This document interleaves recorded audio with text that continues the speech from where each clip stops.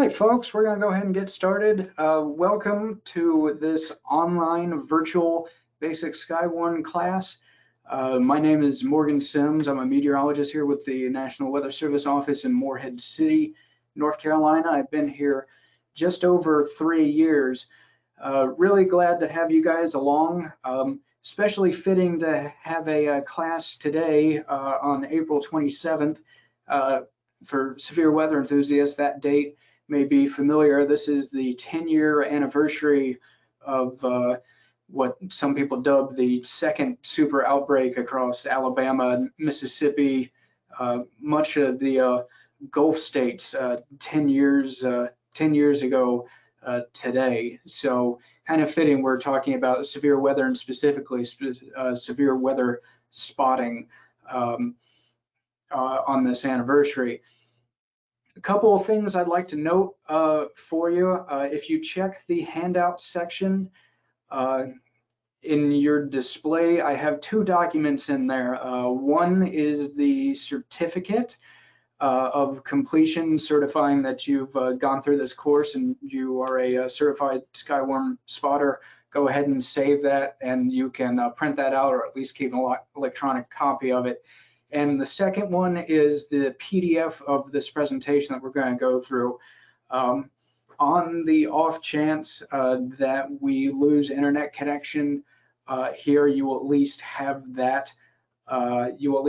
Document that you can go through. And also, after the presentation is over, if you want to go through, review some of the slides at any point after we're finished today, that document is there for you.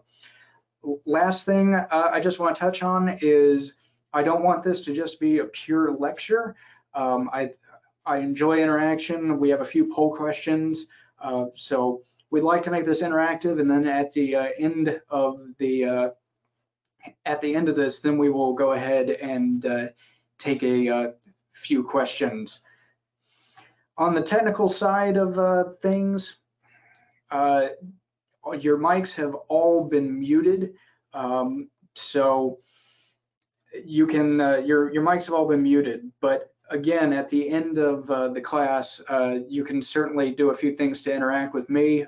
You can raise your hand at the end of the presentation, and we can call on you. We'll unmute your mic, and we can take your question verbally.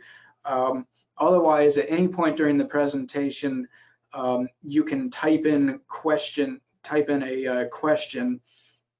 and let me pull this up here. In this little question box here, you can type in a question at any point, and we will try to get to it at the end of the presentation. One other thing, you can enlarge the presentation. You can either drag the window to enlarge it. If you're on your phone, you can swipe right or left on the app to make it full screen. We will be recording just the presentation part, just this particular presentation, and posting it on YouTube in the coming days. All right, so again, just a quick review here. If you want to communicate with me at any point, just feel free to type a question or comment into the chat box, or at the end of the presentation, if you want to ask a question verbally, just click that raised hand icon, and at the end of the presentation, I will unmute you and you can ask your question.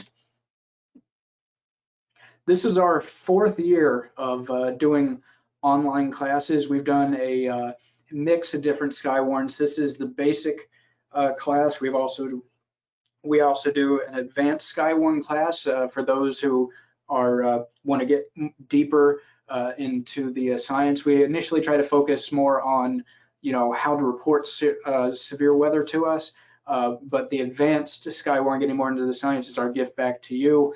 We also do SKYWARN for flooding, for tropical, and for winter, and we regularly announce those on our website and through social media, so definitely keep an eye out for those.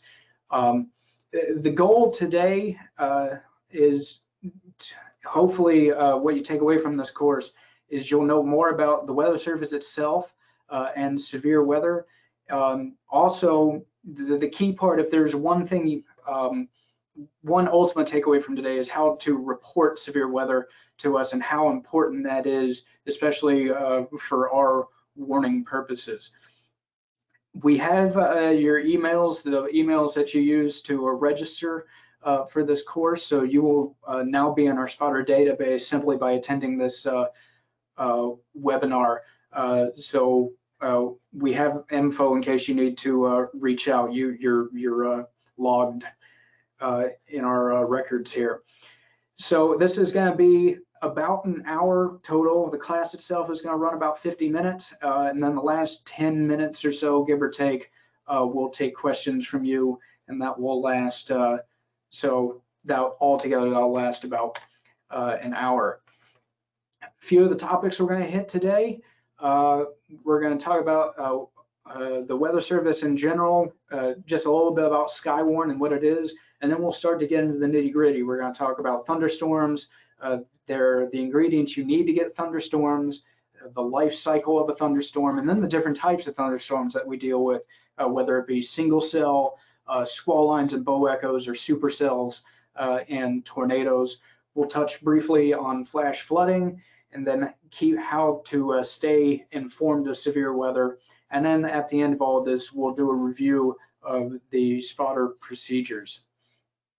A few things to keep in mind here. We're going to be hitting a lot of information in the next 50 minutes. I don't expect any of you to be able to absorb all of this in one class. Like I said earlier, we want to give you a little bit of science so that you understand why storms occur. But the main goal of this particular talk is making sure that you understand how to report to us when severe weather happens. So definitely enjoy the class. We certainly enjoy presenting this as much as you guys probably enjoy seeing the material, but make sure to pay special attention to what to report, how to report it, and when. And again, don't forget to ask questions. So when the weather turns severe, that's where our agency really shines. Our ultimate mission is to protect life and property and to enhance the national economy. That national economy bit makes sense when we think that we're under the U.S. Department of Commerce, where the federal government. Weather is one of the biggest factors in impacting our overall national economy. So that is why we are where we are within the federal government. Our job is to issue warnings to alert you of severe weather, whether it be thunderstorms, floods, blizzards, ice storms, high winds, and for much more familiar to folks right along here in Eastern North Carolina, hurricanes and coastal storms. We're just one office of 122 across the country. Several offices, this little jigsaw shape here, several offices across the lower 48. Here's the Newport office, but we have Wilmington to our south, Raleigh to our west, and Wakefield, Virginia to our north. We also have offices up in Alaska, and then also a few offices in Hawaii, out in Guam. We have an office in Puerto Rico, and we even have a office out in American Samoa. So we definitely reach out globally. If you are in this class and you are not from Eastern North Carolina, that's perfectly fine. Welcome aboard. We will go ahead and forward your information to whatever local office you may fall under. So about our office, our local office here, we cover just the eastern portion of North Carolina. Not exact, but roughly the area to North Carolina east of Interstate 95. And we have a pretty dynamic area that we do forecast for. We've got our land areas stretching all the way from Jacksonville up to Williamston. We've got the Outer Banks, but we also have rivers and sounds, and then also the offshore waters. We do forecasts and warnings in this yellow zone here. This yellow zone stretches offshore about 20 nautical miles. So we do both forecasts and warnings for that. Once you get beyond 20 nautical miles here, 20 to 40, we only do warnings for that point. 20 to 40 nautical miles, those waters are actually taken care of by a national center based up in Washington, D.C., the Ocean Prediction Center, and they cover high seas forecasts for pretty much the rest of the Atlantic and a good chunk of the Pacific. Other portions of North Carolina are covered by other offices, like I mentioned, the Wilmington office, the Raleigh office. Wakefield, Virginia covers counties on the northern side of the Albemarle Sound, and then out west we have the mountainous areas covered by offices like Greenville, Spartanburg, and Blacksburg, Virginia.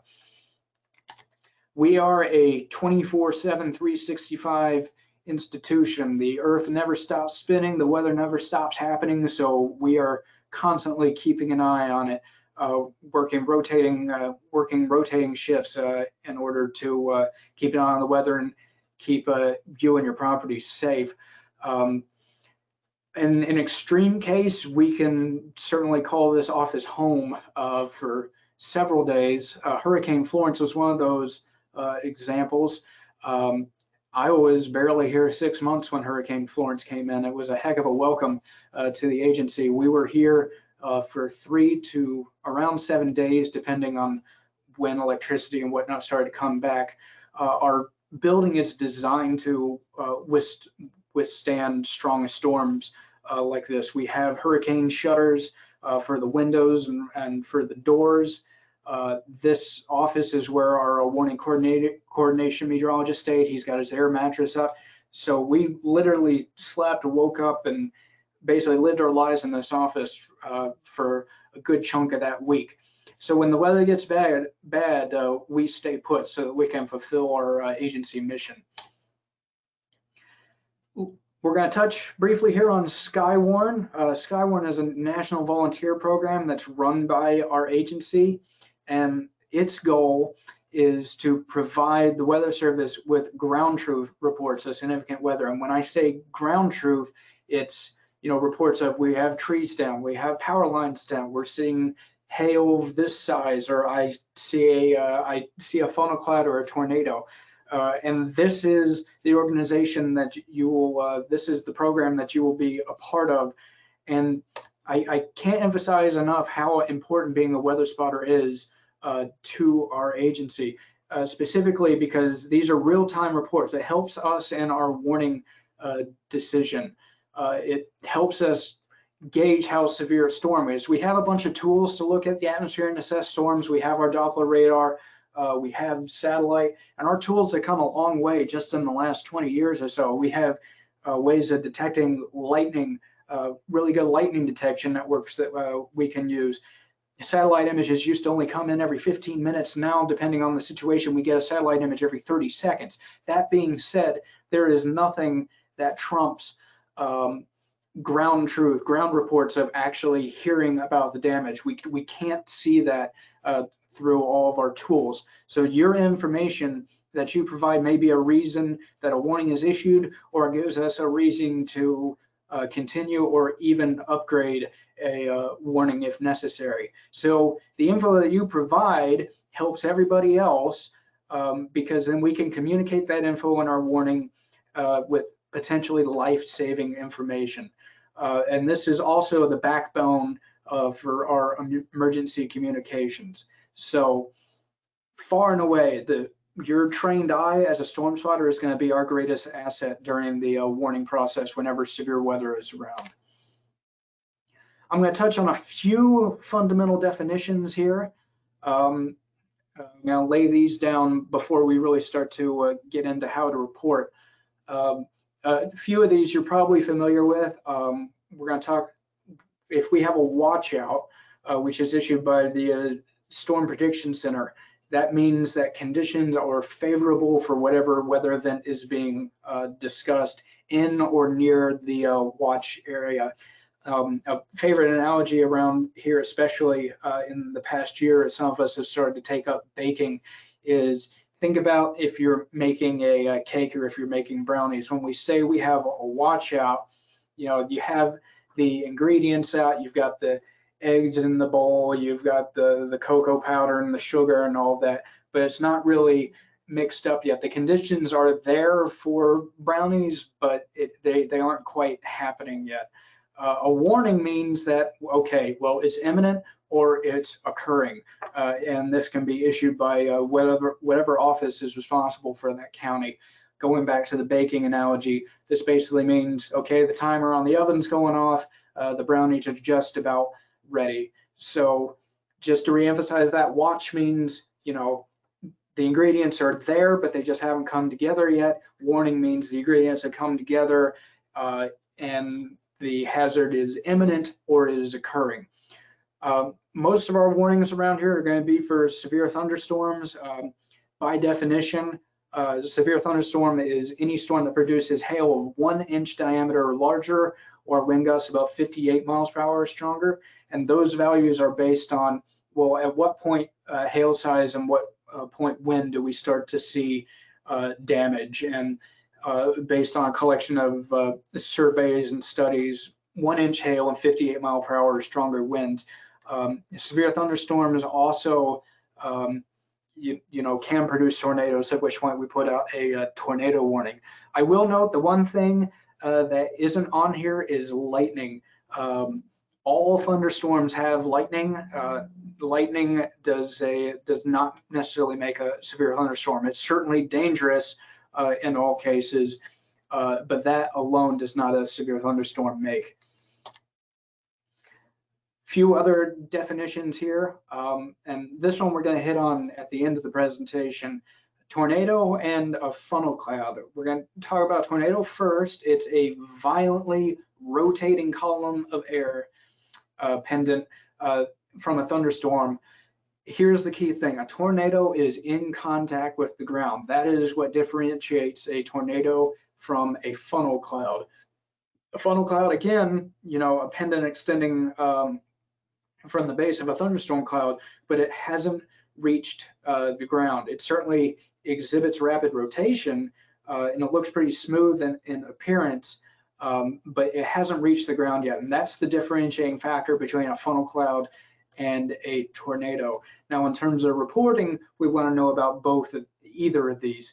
If you see a tornado, call us. If you see a funnel cloud, call us or get a hold of us. Both of these are important for us to know about, but differentiating between the two is important. So one more time: funnel cloud does not reach the ground. Tornado in contact with the ground.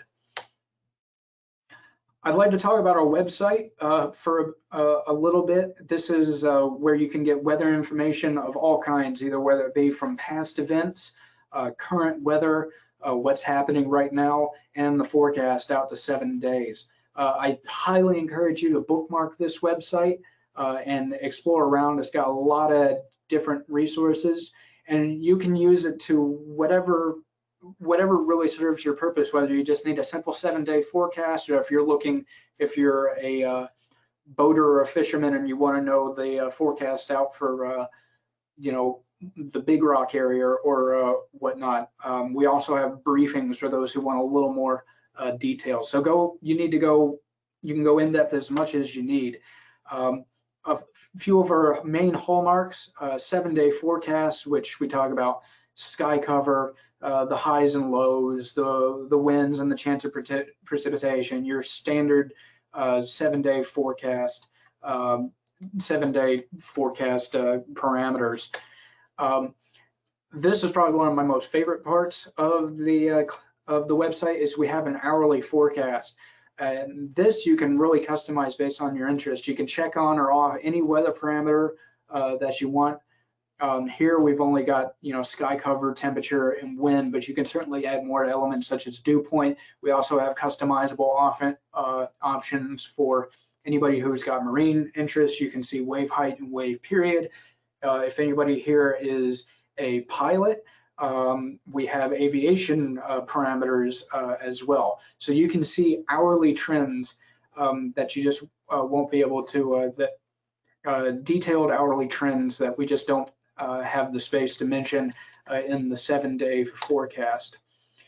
When we have more inclement weather happening, whether it be a coastal storm or any tropical system or severe weather, then we will create weather briefings, which you can find down near the bottom of our webpage. There'll be this weather hazard briefing section, and these will usually be PowerPoint, multi-slide PowerPoints talking about various hazards. This is really detailed information. So when we got a big event rolling through and you want to really see the details, the hazard briefing is certainly a way to look at it.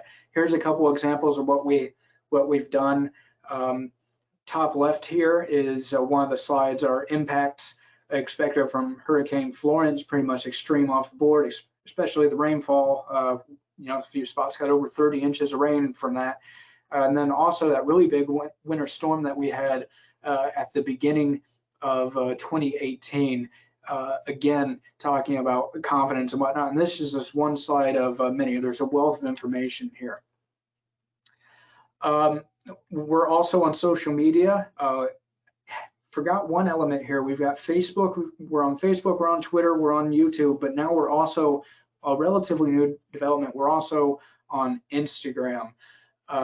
So we've got various platforms to communicate our information on which you can follow us. This is actually a Facebook Live video that we did back for a severe weather event in April of 2020, right when we were starting to go all virtual. So we have multiple different ways that we'll talk about weather. So I encourage you to search us out on social media, like us, follow us, subscribe to us. Another really nice thing, we don't formally have an app, but we do have a mobile website, mobile.weather.gov, and this is a really nice website to bookmark on your phone so you can quickly access it. You can still get the same thing we all looked at. You can look at the hourly forecast, you can look at radar, you can look at any more info from our office, and most importantly, you can just change the location to anywhere in the country. Our forecast grids that we work with are only 2.5 kilometers by 2.5 kilometers, so there are grid points all over the place. For example, you click on Hatteras Island, or you look at Hatteras Island, the forecast there is going to be different than if you look at Newbern.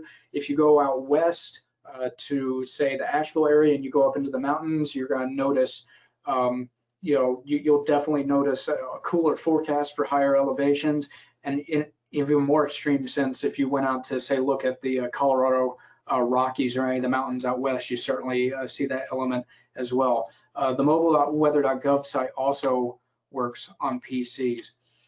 So I'm going to back out of here for just a minute. I have the website pulled up here. So this is our website today. This is weather.gov/MHX.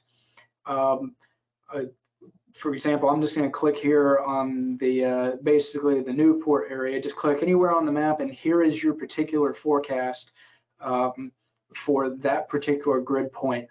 So very nice day out there, although the humidity is starting to crawl up a little bit. First taste of spring coming up this week. But you'll notice here, this little green box here is where this forecast is for.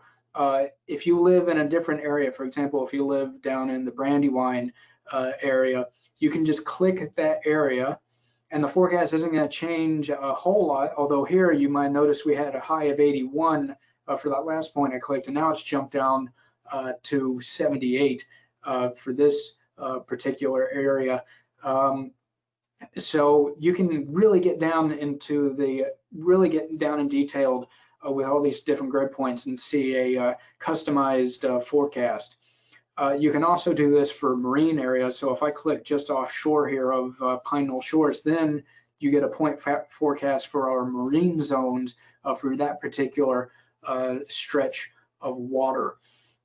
So really, really nice resource here. And again, you can look at all of this on a mobile spot. Here's that weather hazard briefing section that we talked about. We don't have any briefing active at this point. Our social media feed that you can view within our website. And then the weather story, which is relatively new, but it's a quick and easy way to just see, well, here's the big hazards you're worried about today. In particular, it was just our warming weather, and we have a moderate risk of rip currents up for all of our beaches. All right, we're going to jump back into this presentation here. A lot of the times when you look on the news or you look on websites, you're going to see forecasts talking about severe weather risk. And a lot of the times you're going to see this as, you know, a level 1 out of 5 or a level 3 out of 5. This is coming from the Storm Prediction Center, which is based out in Norman, Oklahoma, and basically outlines where severe weather is possible for the next 1 to 8 days. And we have risks ranging from just general thunderstorms or a low end marginal risk, which we get quite a bit around here, to a slight risk or an enhanced risk. Once we started getting into a moderate or high risk, we're starting to look at high likelihood of severe weather and even a potential outbreak. And fitting enough, here is 10 years ago today, April 27th, 2011. And at the time, I was actually living here in Chattanooga at the time when this was happening. So these outlooks are produced every single day out to 8 days, and then the day 1 outlook is regularly updated several times a day. All right, let's jump into the science a little bit. We're here, you know, talking about thunderstorms and reporting severe weather in thunderstorms.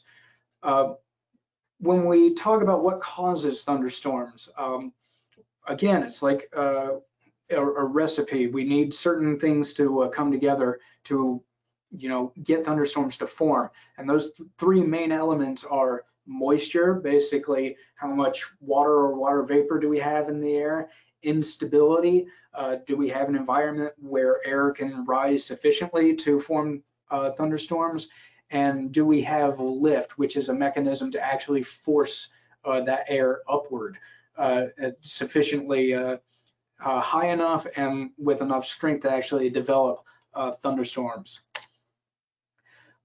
Moisture is not going to be a problem for us. We've got several moisture sources, either whether it be from the Gulf of Mexico or moisture off of the Atlantic Ocean. Since we're a coastal area, we're rarely going to have any trouble getting moisture during the summer. A lot of the moisture that we're getting in the coming days is streaming off the Gulf of Mexico. But you know, even though we have more moisture here, you notice we don't really have in the forecast, at least until Friday, any thunderstorms in the forecast. And again, it's because not all the ingredients are there. Instability is a big one, and you can think about this as warm air versus cold air. Warm air is lighter than cold air. So if any air or air parcel, as we like to say, is warmer than its surroundings, that air is going to rise. Now, the amount of instability we have in a very rough sense is basically the difference between, you know, how warm the surface is and how cold aloft, how cold the air is aloft. The bigger that difference, the greater the instability. A lot of ways we can warm up the surface of the atmosphere. Nice, warm, sunny day, especially during the summer, we get all that daytime heating that can really send temps soaring up into the 80s and even the 90s. That heats the air above it. Another way is we can have warmer air actually being blown in. We call that advection. There's a few ways that we can really crank up the heat at the surface, but we also have to have that cool air aloft, otherwise instability is not going to be there. I like to refer to a soda bottle as an analogy for this. So think of a Coke bottle that's all fizzed up. It's threatening to, it's threatening to spill out of the bottle. The Coke itself is the actual moisture source, the moisture that will get lifted up, and the bubbles are, the instability. It's trying to raise up, but everything is capped here. and capping, funnily enough, is atmosphere is a meteorological term, but nothing's happening right now because we don't have the last ingredient. That last ingredient being a lifting mechanism, and we have a few ways. There's a few mechanisms in which we can lift air sufficiently to get thunderstorms. The main two are that we're going to talk about are a cold front and a warm front. Cold front is basically we have warm air in place and we have colder air advancing in. Like we said, I said earlier, colder air is denser than warmer air. So as this advances through, it's actually going to force the warmer air up above it. And that's going to force that air to rise up. So if the air is sufficiently unstable, that air is going to keep rising, condense, form clouds, and then if the conditions are right, we will get a thunderstorm forming along this front. Fronts are pretty notorious for initiating lines of showers and thunderstorms, looking, squall lines. You often see squall lines being forced up right along the edge of a cold front. We've also got warm fronts, although the incline here is not as severe as a cold front. And the main thing with the warm front here is we've already got a cold air mass here in place. But what happens is as the warm air approaches it, because it's less dense, it's actually going to be forced over the cooler air mass already in place. And again, as we get that warmer air lifted over the cooler air mass, it'll be forced to rise, again, condensation, precipitation, and potentially thunderstorms. With a cold front, you're going to generally, because the air is getting forced up a lot more rapidly, you generally get your taller thunderstorms with a cold front, but you can still get thunderstorms with a warm front, and you can certainly still get severe weather out of a warm front. Warm fronts can be particularly problematic because in terms of the winds that we see on a warm front, considering south winds on the warm side of a warm front, more easterly winds to the north, you can get wind shear profiles or wind profiles that are more conducive to tornadoes. And especially if you look out to the Midwest, some of the more robust tornado events that areas like Minnesota and Wisconsin and Iowa have been tornadoes forming in the vicinity of a warm front, not necessarily a cold front. So both frontal features can be a source for severe weather. So how do you make your report? This is one of the key components that I want you to take away from this class.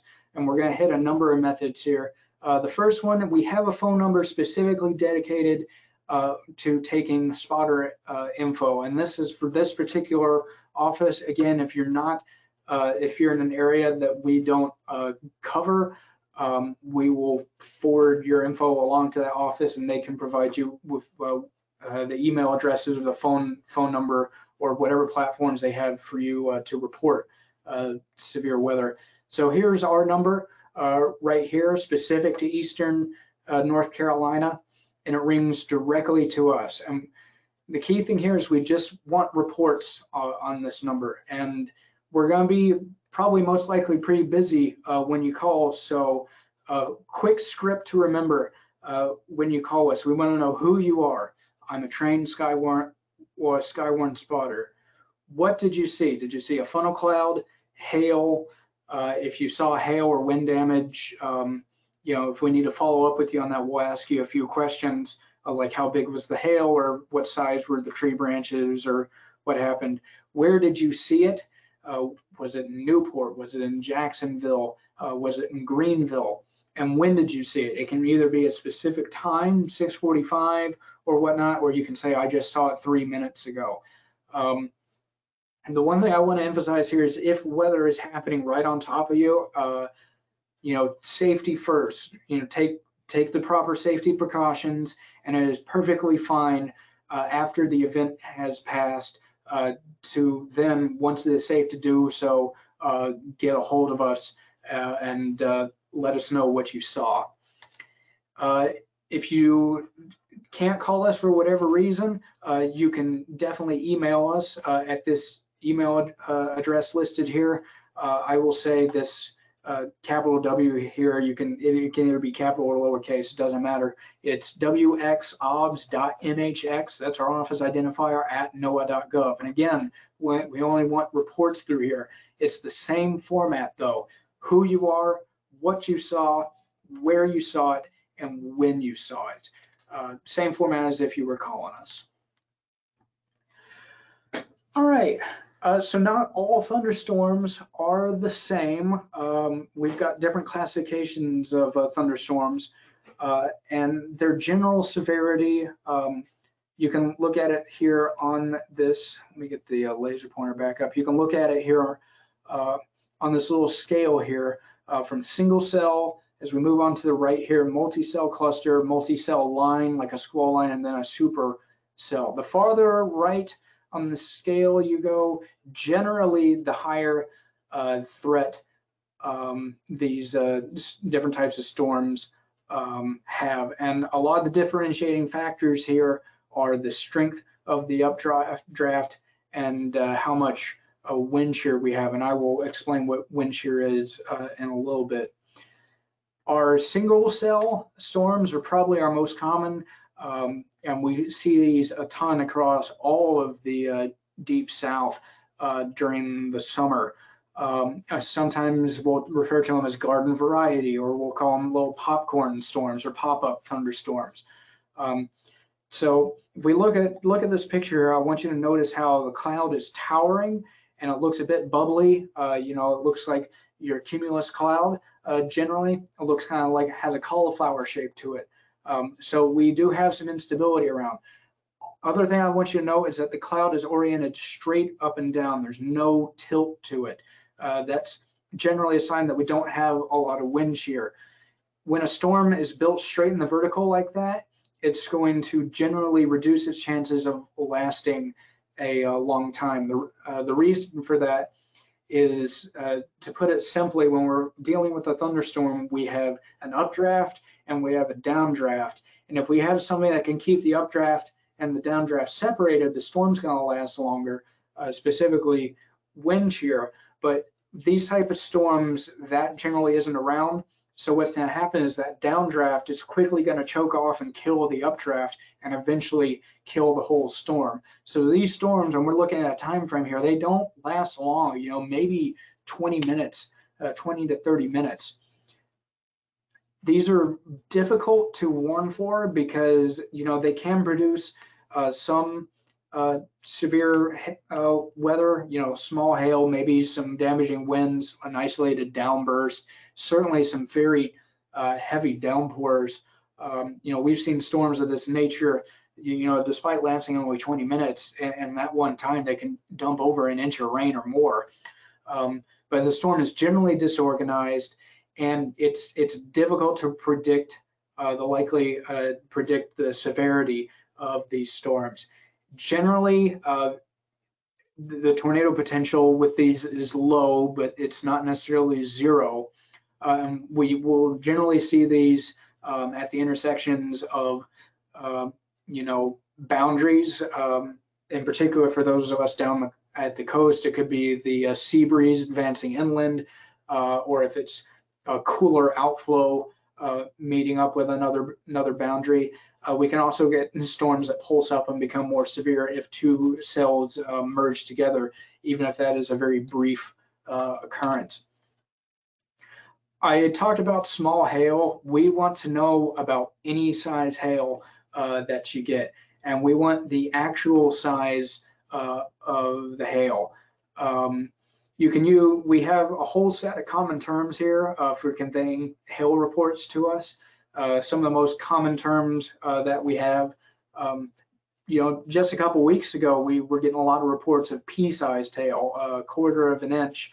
Our severe criteria is generally quarter hail or larger. That being said, please call us if you're getting penny-sized hail or pea-sized hail or nickel-sized hail, because as I referred to at the beginning of this presentation, we want to know, you know, based on what we're seeing, well, I'm looking at radar here and I'm thinking maybe this is producing 1/4-inch hail, but if we get a call from one of our spotters saying, well, we're only getting pea-sized hail, we're only getting dime-sized hail, then we know that, okay, well, maybe the radar is making this look a little more nasty than it actually is. So even if it isn't severe size hail, we want to know about it for our reference. Some of our we had that really big storm about a month ago that went through Bertie County and dove down into the Admiral Sound. Up in Bertie County, that was actually dropping tennis ball and baseball sized hail at one point. Personal favorite descriptor, teacup for 3 inches. Yeah, all these sports terms, and then a teacup comes out, pretty much comes out of nowhere. That's for 3 inches. Likelihood of seeing that is low, plus the 4 inches. That kind of hail we generally see out in the Midwest, but a nice reference to have. The one thing we don't want you to do is please do not report hail as marble size, specifically because marbles, there's no set size of a marble. They can come in all sorts of different sizes. We prefer, using coinage, or a baseball or a softball or something like that. When you're reporting hail to us, we want to know about the largest stone that you have out there. So once it's safe to do so, and you're no longer, it's no longer raining or the storm has passed, we want to know about the largest stone you have out there. If you have a ruler, definitely use that. Otherwise, if you have some loose change around, just like this picture down here, just lay a quarter down, see, okay, well, I've got hail roughly the size of quarters, maybe a little bit bigger, and then you can call or email that in to us. So to summarize hail, just briefly here, report any size, make sure to give us the size of the largest stone. For example, we're getting nickel-sized hail here, but we're getting a few stones as large as a quarter. And please do not use marbles to report the size of hail. Going up a step here in severity, now we're getting into the multi-cell storm clusters and lines. These are more likely if we have moderate wind shear. And when I talk about wind shear, a little hard to see on this graphic here, but wind shear is essentially a change in the wind as you go up in the atmosphere. Two types of different wind shear, just to touch on them. We have speed shear, which is basically the speed of the wind is increasing or at least changing as you go up in the atmosphere. And then we also have directional shear, which could be the direction of the wind is changing the higher up in the atmosphere you go. When you're looking at the clouds, a giveaway that we have some wind shear is now we have some tilt to the clouds. You'll notice it isn't straight up. So it's tilted up, which means this is the kind of environment where the updraft and the downdraft can kind of stay separated and the storms can last longer. And these particular storm systems, they can do what we call train, which is you got multiple cells moving over the same area. And a really big threat with that is flash flooding. So again, training are multiple storms moving over the same area.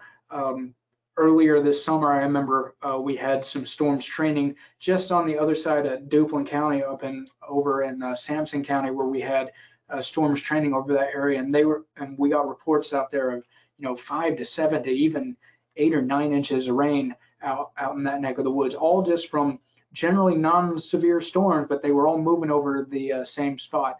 And flash flooding can be very significant. When I say significant, it's something that's never or rarely seen. When it comes to flash flooding, when you're going to report that, we want to know before it gets really bad. For example, give us a call if roads are becoming covered with water. Get a hold of us if your local stream is rising really quickly and it's approaching bank full. We also want to know how deep is the water going to be. We don't want you out there and measuring it, considering during flash flooding, water can be moving so fast that it can really just a few inches of it can knock you off your feet. So just use a reference point like, using a car. Is it up to the tires of the car? Is it up to the doors of the car? Is it up to the roof? Are roads washed out, or are they completely impassable? Those are things we want to know in regards to flash flooding. If you have a rain gauge, we can definitely use those reports. It helps us confirm. Radar has a couple algorithms that can estimate rainfall, but your rainfall reports can actually help us gauge how the radar is doing. It helps us know how much rain has fallen, and at that point, we can use the data we have to figure out, well, what is the potential for flooding? We want to know about rainfall amounts of 2 inches or greater in 24 hours in particular, or if you get 2 inches of rain in an hour or less. We really want to know about those. And you can do this through the COCORAS network, which you might have heard of. It's basically a civil scientist organization of folks who have rain gauges and report rainfall pretty much every single day. It's usually between 7 a.m. and 9 a.m. It's really simple. You have the rain gauge out there, and then what you do is in the morning, you go out and you measure the rainfall, and then it's either on the COCORAS website or they have an app. You basically just type in the amount of rain you had. COCORAS also gives you the ability, if you get one of those cases where you get 2 inches of rain in an hour, you can report that type of rainfall, and we get that info in real time. You can sign up for this at cocoras.org. They have, make sure that you obtain a 4-inch plastic rain gauge, and there are sources on that website to order such a rain gauge. And then you can either attend one of our training sessions, or they have an online training slideshow that you can go through. Make sure you set up the gauge in a good location, not something. We don't want a gauge, say, directly under a roof where you will have water dripping into it. It should be well sited. And then you can start observing precip and reporting online to it daily. And we see that info every single day. Some folks may have, more high-tech weather stations like at Davis, for example, and those report rainfall as well. That being said, the way they report rainfall, for example, tipping bucket or sensor, it does okay, but it's just not as accurate as the classic plastic rain gauge pictured here. All right, we're hitting the closing stretch here, and then we will take it over to you for questions. Squall lines and multi-cell storms. Some of the more severe cases that we see, might have some really intense winds with them. And one of the giveaways we might see on radar is what we call a bow echo here, which is quite literally, you look at the reflectivity on radar, it's just a bow shaped area of enhanced reflectivity. And the way you can think about this is the cooler downdraft air of the thunderstorm, as you can kind of visualize it rushing out here and actually pushing this heavier rainfall out. So if you see this bow shape, you can imagine cooler air coming down to the ground and then rushing, spreading out and rushing out. And these can kick up some really impressive winds. You can usually pick these out from a shelf cloud, which is the leading edge of the gust front, right before the higher winds come through. This was actually down at Harker's Island back in May of 2017, and our warning coordination meteorologist was actually warning the storm at the time. And this storm here produced gusts as high as 82 miles an hour at Fort Macon. Winds can certainly be higher than that. We've seen, the occasional case where a microburst can, where these gust fronts or other features can produce winds up to 100 miles an hour. The sound might be hard to hear. Looking at this video, you might think, well, there's a lot of wind going on in here. Maybe this is a tropical system or whatnot. This is up in Canada. This is a microburst, which is kind of like what I was talking about. You have that cool air that really collapses quickly onto the ground, then quickly spreads out. And this is the effect you get, is these really, really intense winds. And again, you can get them up to 80 to 100 miles an hour, and this can produce a ton of wind damage. You can see here, this thing is knocking trees down with ease. So if you get wind damage, here's what we want to know, you know, are trees down, are power lines down? What specifically has the wind brought down? How many trees are down? Do you have trees down everywhere, or is it just an isolated tree? How big are the branches that got knocked down? Was the tree uprooted? Was the tree already dead? That can make a difference. Dead trees are going to be more easily toppled than the hardier trees. If you have a really strong wind, did you have any damage to the building? Roof tiles blown off, or is the roof completely gone? Did you have the windows blown out? Can you estimate the wind speed, which can be difficult to do, but you can kind of use a gauge of, well, I have branches down or whatnot. As I understand, most of you probably don't have anemometers on hand, and sometimes those weather station anemometers aren't perfect, but can you estimate the wind speed using kind of the damage around you as a guide? One last way to report to us, you can post on Facebook or you can post on Twitter. Pictures really help us out because we can actually visualize that damage and see the size of the branches, or we can actually see the roof blown off, what type of roof it was, etc. And you can post a picture to our wall. Again, still the same format: who, what, where, and when. Who you are, what you saw, where you saw it, and when you saw it. And this is the mother of all storms, supercells. These are the ones that are most likely going to form tornadoes, and this is when our wind shear is at its strongest. The updraft and the downdraft are entirely separated from each other, and this storm is basically like an engine. It can keep itself going for hours. If you look out the radar tonight after class out in Texas, these are ongoing. In southern Texas and the panhandle of Texas, you can see these guys ongoing out there as we speak. Two parts of a classic supercell: you have this precipitation-free base, and this is generally more on, if we're thinking of a supercell, assuming from west to east, this is more on the western side of the supercell.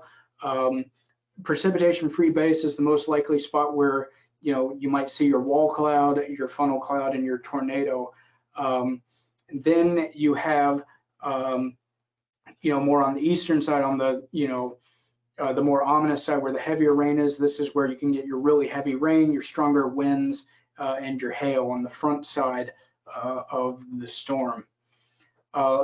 Looking at supercells from above, the classic shape is the hook echo, and you can see this here actually from our radar from November 2018, this supercell that rolled through Atlantic Beach, actually, if I remember right in the middle of the night. But this hook echo is kind of a telltale sign, and if you have a tornado or at least a wall cloud, it's going to be right in this little area here, and then this area, heavier rainfall and reflectivity, is going to be where you're going to find your higher winds and your hail and your torrential rainfall.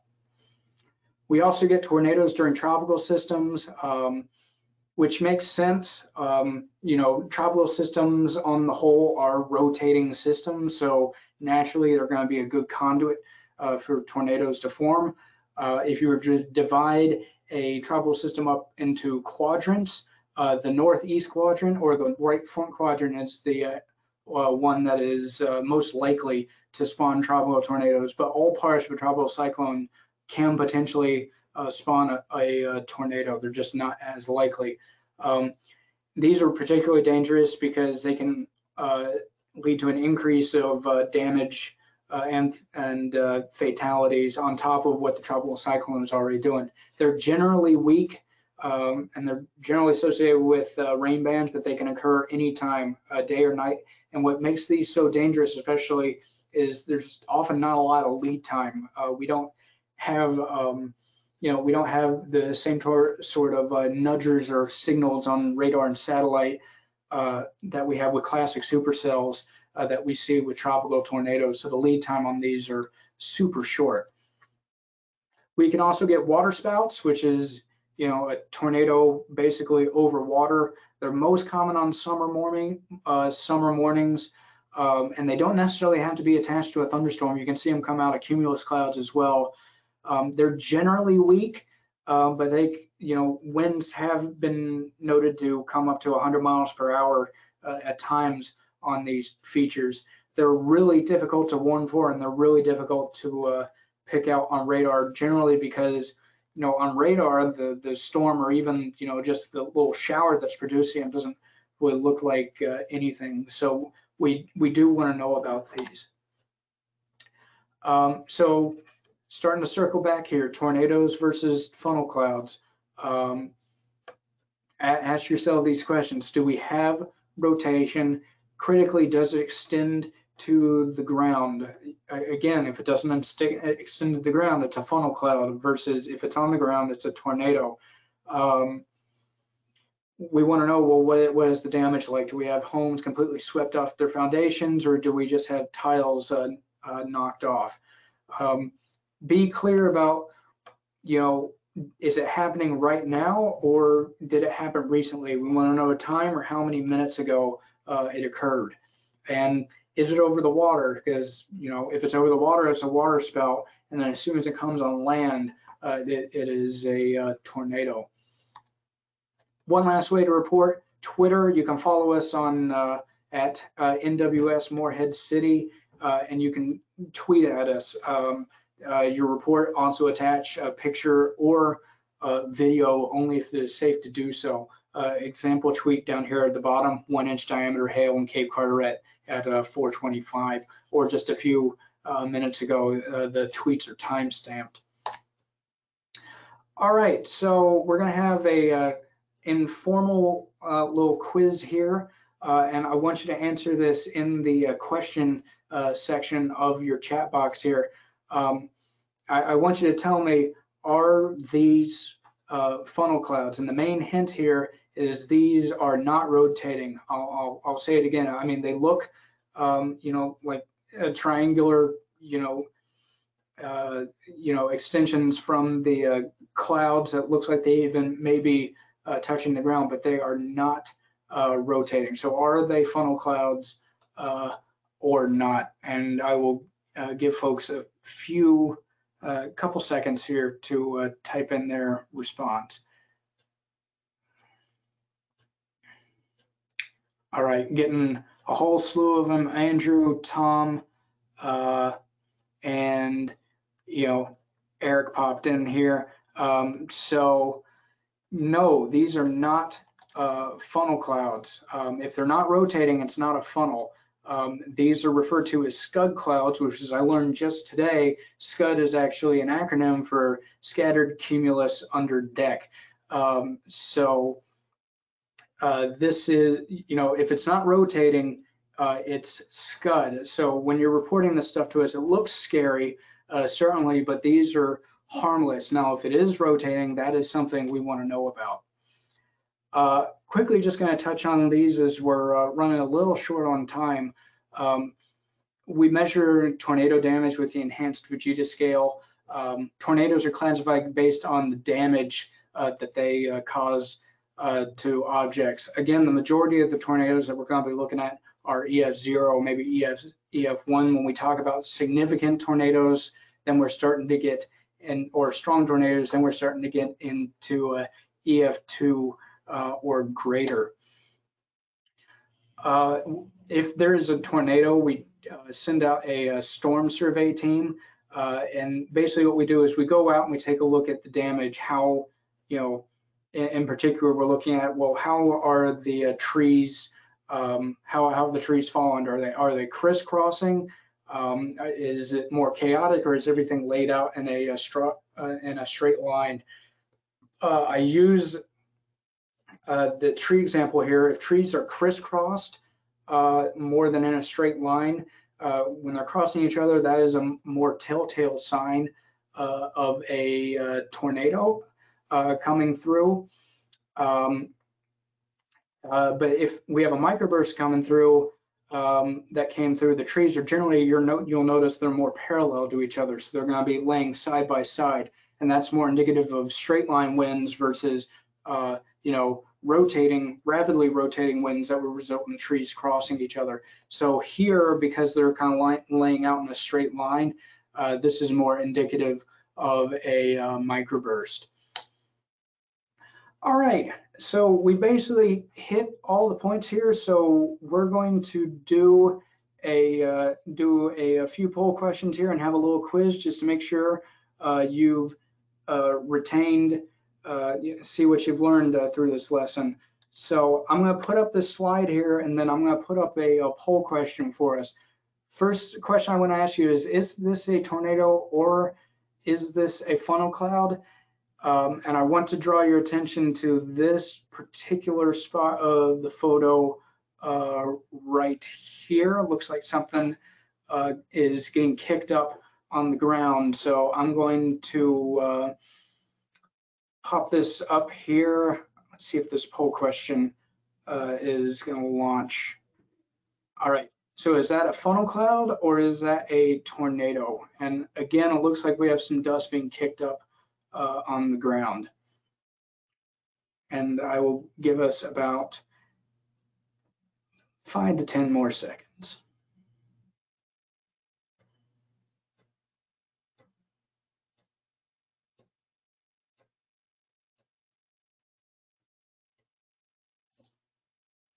Alrighty then, so it looks like I closed out the poll here, but everybody gave the correct response here. This is a tornado. You can see here we have debris on the ground, so even though you can't see the condensation funnel, the circulation aloft has made contact with the ground. So this is a tornado. A nice resource that you might be able to have to report any sort of weather to us in terms of fog or rain or hail or wind damage or anything like that is MPing. It's an open source app where you can report precipitation types or weather to your area. You can use it through Apple or Android. You can use those reports are sent to us so we can see them, and they're also anonymous. If you want to know more about that, you can visit this website down here at the bottom, mping.nssl.noaa.gov.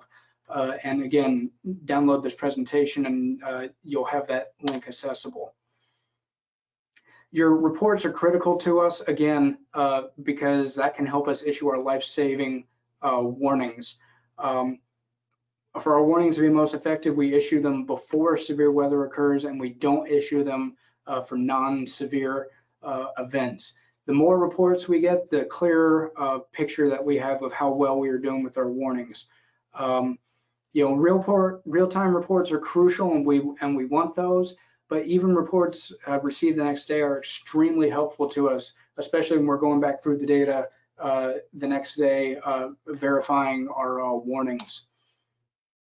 It is a myth that the Weather Service is already aware of ongoing severe weather. So, we want to hear your report no matter what's going on, even if it's a high impact event. We want to know your report for the previous, reason that, the more reports we get, the clearer of a picture that we get. So if you see something severe, give us a call and we will get that info down. So quick review here. When should you contact us? If you see a tornado or a funnel cloud, make sure you confirm the rotation first, give us a call. Hail of any size, give us a call. Wind damage, trees down, structural, whatever, give us a call. If you see any flooding, closed roads or streams, give us a call. And if you see any really heavy rainfall, 2 inches in a day or 2 inches in less than an hour, let us know about it. We want to know. Again, the ways you can report this info to us, the toll-free number listed here. You can send us an email, or you can reach out to us on Facebook or Twitter, or report through CocoRaws. When should you not call us? If you have a non-severe report, you should have wind damage if you're going to report strong winds. A non-specific report isn't going to help us much. Don't just say we have heavy rain without a measurement, or it's really windy without an estimate or report of damage. And again, lightning does not necessarily make a severe thunderstorm, and we have ways of detecting lightning, so you don't need to call us just to report that. Otherwise, what else you can report as we get into the winter season? You can report snowfall. We go more in depth to this in our winter SKYWARN, or if you get any sort of accumulation of ice. If you're interested in reporting winter-wise, we'll have winter SKYWARN classes as we get later into the year. So we have a few more classes coming up here, 2 more basic SKYWARN classes. In May, we have an advanced SKYWARN for those that want to get more nitty-gritty into the science, and then the flood and tropical SKYWARNs are going to be coming up next as we get into hurricane season. We always post information about our future classes on our website, weather.gov/Newport, and we also post this info on social media. Our goal is effectively that you report to us year-round, whether it be snow, hail, high winds, flooding, or any of that. We want to know about those reports. You can also stay current with us. We have recordings of old SKYWARN classes on this particular website, which you can bookmark. You can find it on YouTube for both winter and spring SKYWARN. And this is a good time. This can be good to do a refresher at any point to go over the material that we just reviewed today. That's the end. I'm aware we ran a little bit over on